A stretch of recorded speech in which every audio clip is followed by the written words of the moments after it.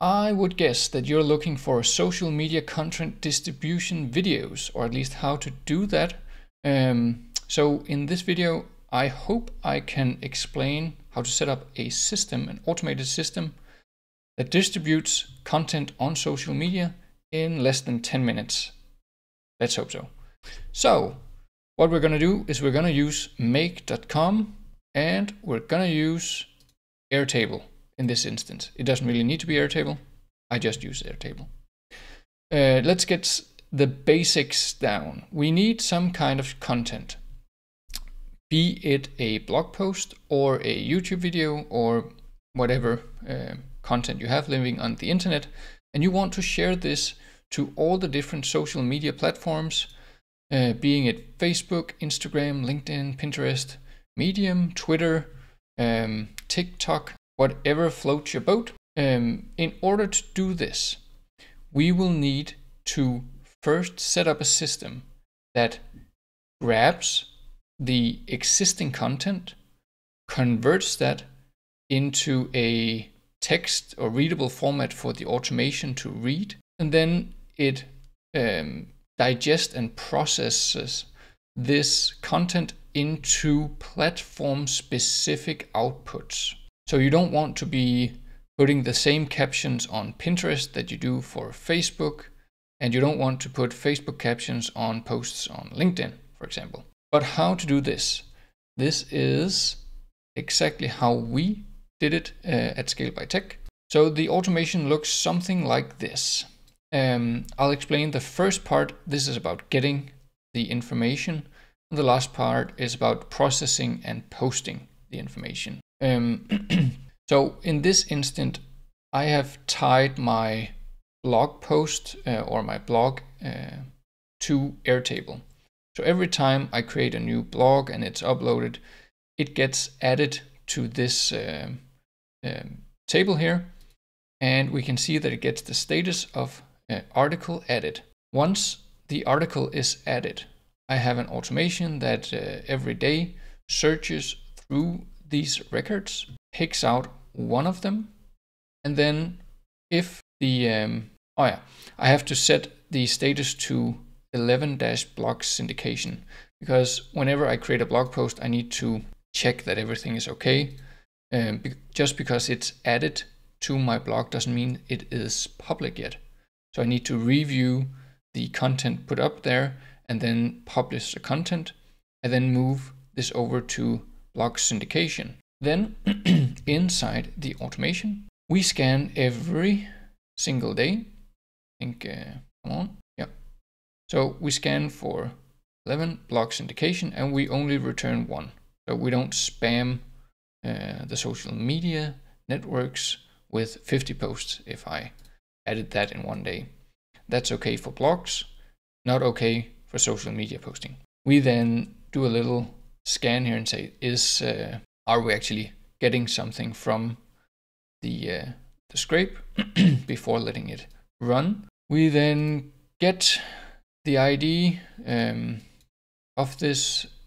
This is just getting all the information. We update this. This is internal usage because I have this system where I set the state to in progress and add a date format just to know when things happening and what is the automation doing. We then grab the blog post from WordPress. We convert the HTML, because when you grab a WordPress post or anything from WordPress, it gets you get it back in HTML. We want to convert that into Markdown.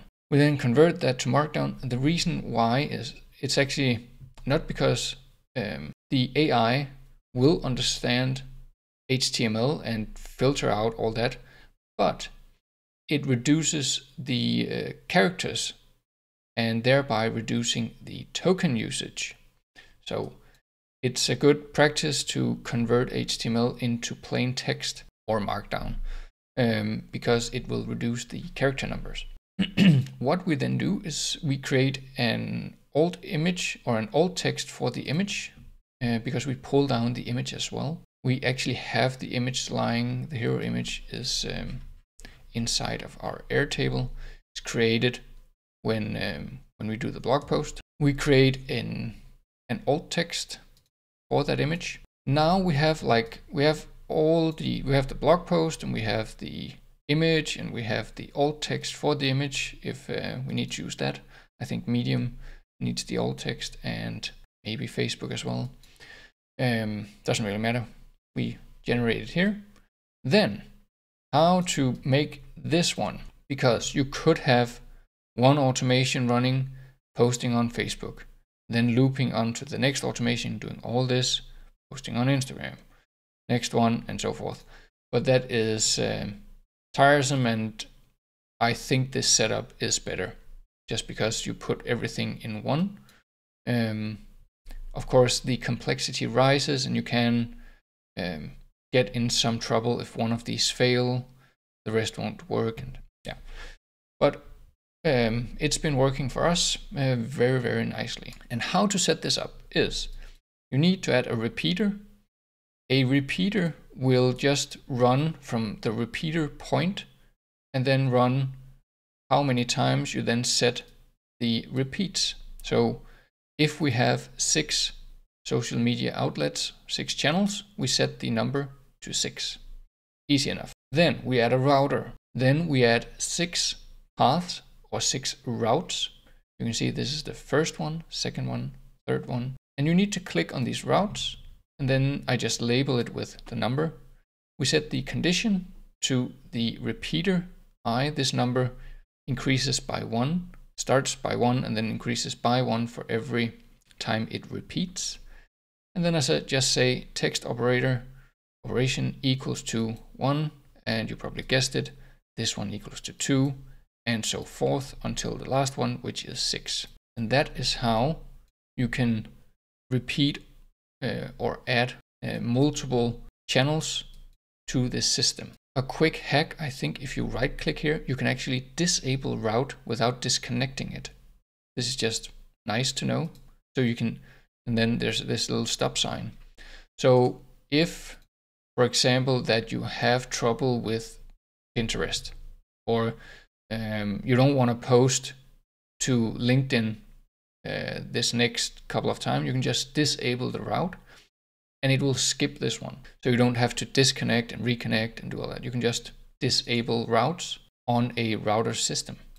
Very handy. Now comes the special kind of magic, which is you add an OpenAI node and generate a custom caption for each and every media outlet or social media channel that you are posting on. Pinterest, can't remember why I didn't. I think we just do the meta description for this one. In Medium, we actually just copy and paste from our blog post. So yeah, Twitter, really important that your total output, including URL, because we add the URL in there, is never more than 250 characters.